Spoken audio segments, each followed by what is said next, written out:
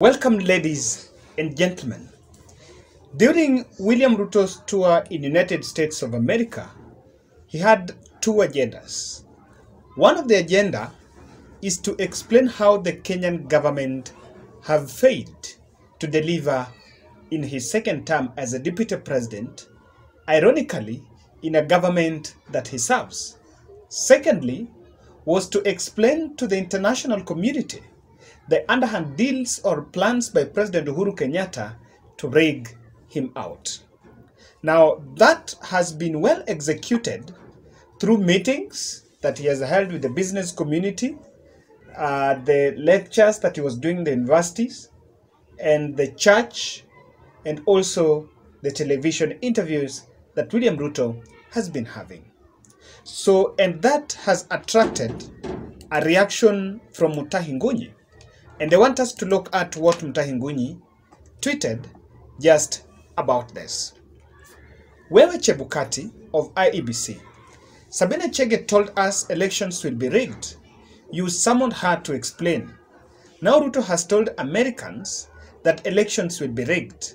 You must summon him to explain or drop Sabina Chege inquest. Or maybe some animals are more equal than others. In the face value, you might look at this tweet and feel like Mutahi Ngunyi. You might look at this tweet and feel like Mutahi Ngunyi is coming in defense of Sabina Chege. While all of us have to agree that the statement by Sabina Chege was quite unfortunate, but also the second in command walking out of the country to insinuate such a big allegation is also more hurting. So what exactly is going on? William Ruto have said that he is William Ruto spoken and said that he is willing to testify on the vote rigging claim. So far, William Ruto is simply turning around, is trying to make his supporters believe that it is about him, it is him to win, and if he's not going to be announced, then he's deemed to reject the results. That is something that is coming out. And I want you to, if you pay keen attention to the US tour, it seems like it was scripted. The person who interviewed Ruto in the first place, I think that institution, the interview at VOA, and what he said in those two institutions, they look like scripted. The same words, the same statement, the same, both about government vote rigging, government vote rigging. Using the same words that tell you that he was on a US for a specific mission to make sure that he paints the government on a negative note. Two, he's making these allegations away from Kenya to first show the world that Uhuru wants to cling on power. If there is a narrative in the African context that is normally so sensitive and sells in Europe, is this character by incumbent African presidents to cling on power. Now, when you come out and you say that you want to be rigged out, and he actually says that the president wants to put a puppet president in the name of Raila Odinga, which I totally don't appreciate that.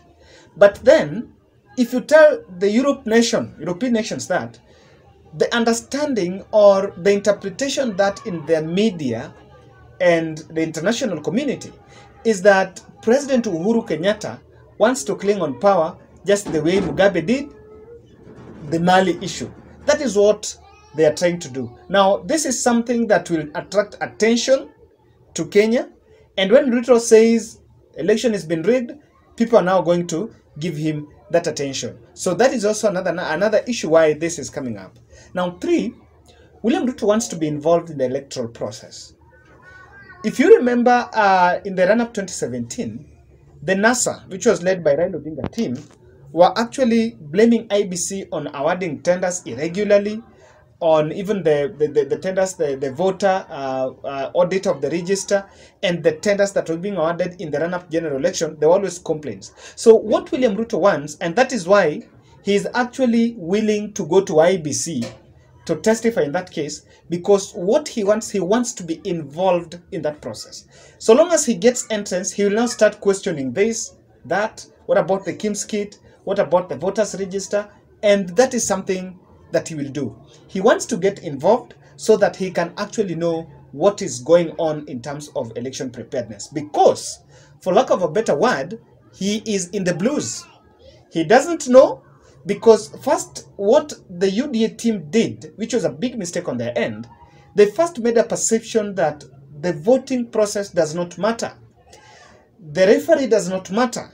What only matters is the fact that people go and vote. Now, they are coming too late to at least audit the voting process, audit the referee at the moment where, when it comes to preparations, it's almost 70%. After the audit of the register, it will be verified, then it will be published. We are done. There is no any other tender that is going to be awarded. The deputy president is playing the victim card. The victim card is what he's been doing after the handshake. When he walked out of the handshake, he became so skeptical and made a perception that handshake was to fix him out. So after that, it was all about, I am being harassed, I am being intimidated by the government, and that has been carrying the momentum up to date. But then it seems after the Sagana 3, or rather in this 2022, the president is been hands off and is now revealing bit by bit every dossier about his relationship with William Ruto. Now, the latest president's revelations on William Ruto are making people to change their consciousness on that narrative that he was a victim of the handshake, because they are now telling him that he was part of it. They're telling him that he walked out of the government. So that is why, critically, he is now pulling up, this is the last card he has. He has said everything that these people didn't want me out, and now the last card that he has is now to say that finally, they want to fix me out. Now, according to him, this might attract sympathy votes on his support base. But on the other hand, that can only attract that sympathy on the Rift Valley voters. But now the other voters from Central Kenya and the rest of the country, which people who are a bit neutral, might have a perception that William Ruto have already been rigged out, he's already in a position, and is not going to get power. So that can translate to a low voter turnout, even in his own backyard, the Kalenjin community. So in my understanding, this is why this is being pulled. But if it is not taken critically, I don't think it is something that can really attract the political capital that he's intending to achieve.